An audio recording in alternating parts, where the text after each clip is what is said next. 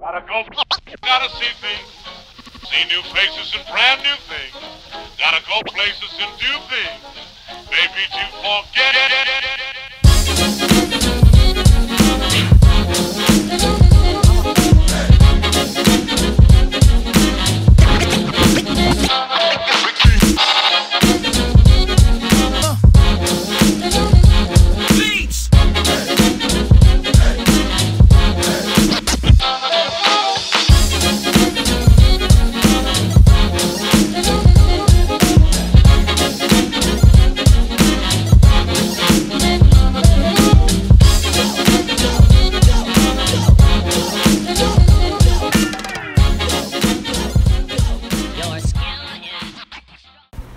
In their hangar today, we have a 1982 Baron 58. This Baron came to us for an annual inspection. Upon inspection, we found that the right-hand wing tip tank had a leak on the trailing edge.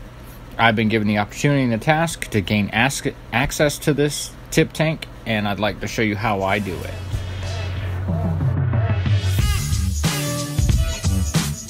We have the wing that's in question.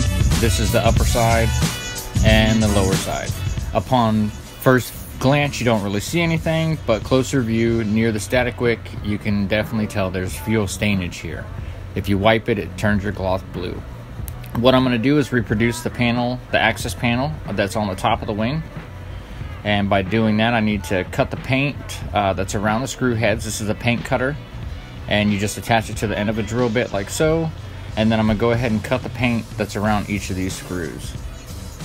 What this does is this allows me to take the screws out without tearing the paint. You still might have to pick the paint out of the inside if it starts to strip or something, but this at least stops that paint from grabbing that screw and makes it easier to get out.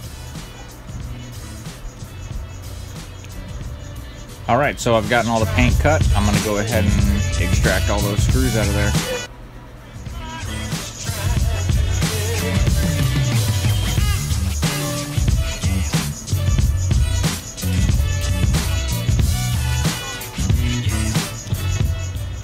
So here I've got the screws taken out. I'm going to go ahead and remove the panel. This is an internally mounted panel, so I'm just going to push it down. Sometimes you need a hook. I really didn't need one here. You just kind of push it down, turn it, and it'll come out.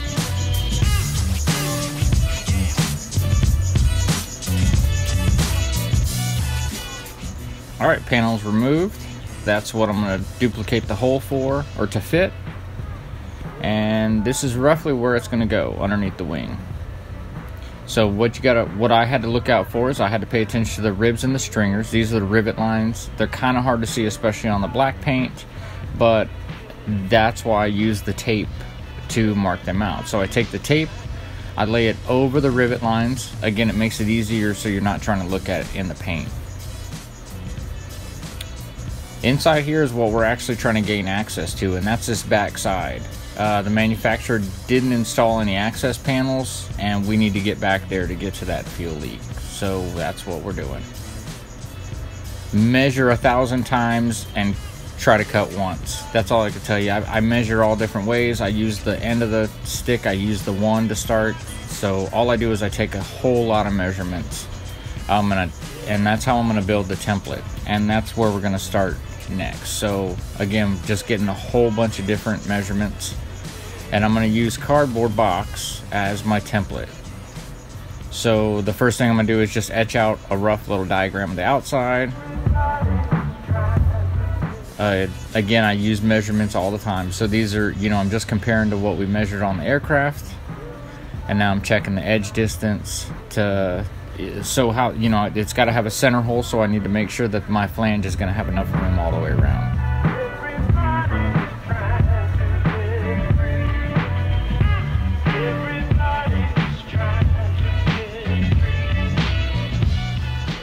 Once I've got all those lines marked, I go ahead and take those lines and circle the entire thing. So my center has a, you put a mark every few little centimeters or so.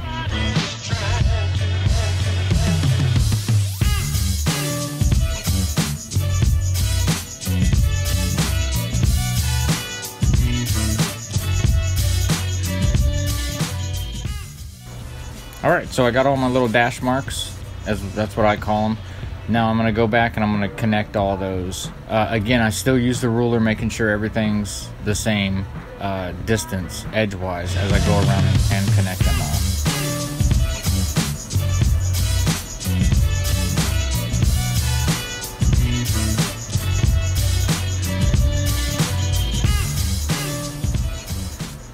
There you go.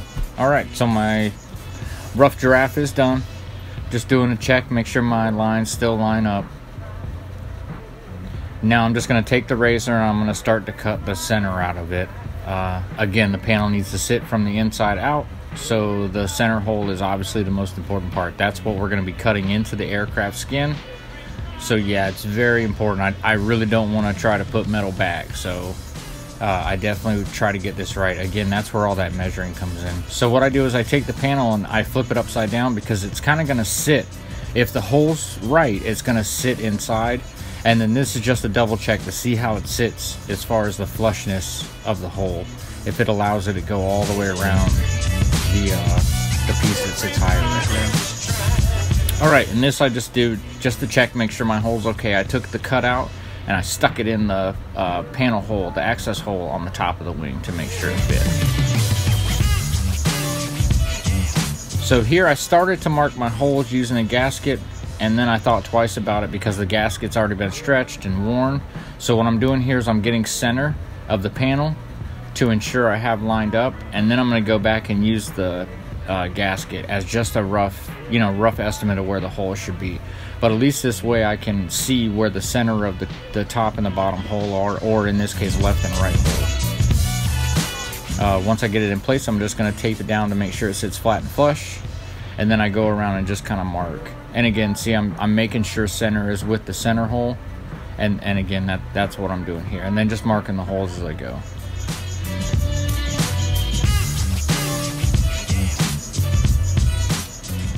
And you can verify that this is correct, or really close to correct, by taking your panel and putting it on the board as well once you get that hole cut, so you can line up your castellated nut plates with those right there.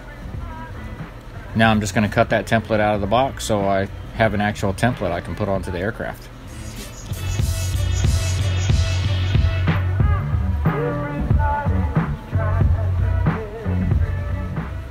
Now we went ahead and we marked the aircraft earlier with the tape, so we don't have to eyeball those rivet lines so hard. And again, this just makes it easier for this step right here when you go to set and mark your hole. And that's what you see. I'm just gonna try to line it up. I'm paying attention to where that flange is, and compared to those ribs and the stringers, I gotta have enough room to have that panel be on the inside of the wing and sit down into the hole.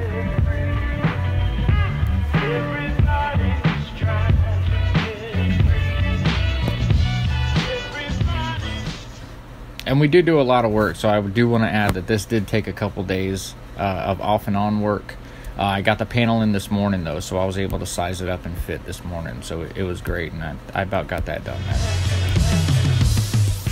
Alright, so there we go, we got it set. That's about where I want it. I'm going to go ahead and make my mark with a pencil, and the reason I used a pencil because I wanted a really thin line so I can get it close to perfect. So to cut, I start with a hole big enough to fit the nibbler into, and I use a nibbler because it gives me the closest cleanest cut I can get. And if you notice, I did not go right on the line, and that's because you can't put metal back. So I'd rather cut it just a hair shy and shave it or file, which you'll see. I do kind of have to clean up the hole a little bit, but that's okay because again, I can take metal off, but I really can't put it back that easily. So alright, and there you saw the pipes that we needed to gain access to. I'm just trying to fit the whole piece that I cut out, and you could see it was a little bit bigger. Again, the panel came in this morning. I still need to shoot it with paint, but I was able to line it up with my template, mark my holes, and pop them with a hole puncher. And again, I don't use those necessarily, I just try to get center on them. So I try to make this template as perfect as I can because that's what's going to give me my center hole when I go to drill. I'm going to use a center punch on that right there. So that's how my morning started, and here we go. So this was a pre-fit, and you can see it needs some work.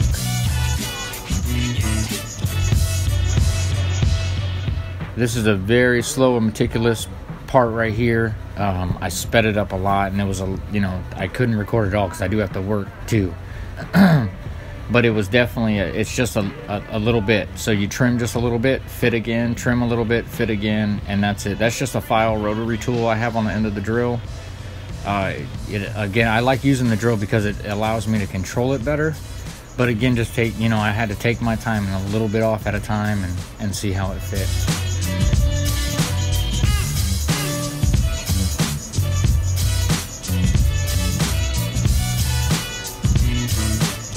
Yeah, it looks close to spot on at this point, so I'm going to go ahead and lay out. And this is where I punch the holes, or I center punch the holes for my drill. And when I drill, I start with, in this case, a number 40. And that's because I started small, and it allows me to check along the way. So from a 40, I swapped over to the number 30. And then from there, I just stepped up a couple sizes until I got what I wanted.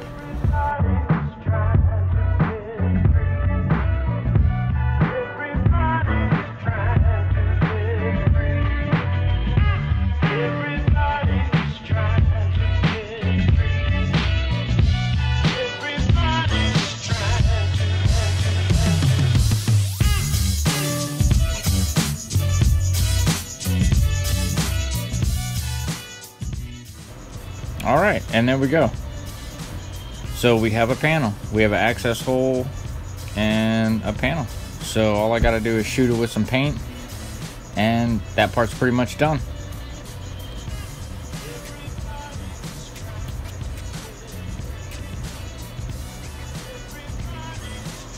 Thanks so much for watching. If there's anything you'd like to see in the future, we do a whole lot of different things, and I'll be posting as many as I can.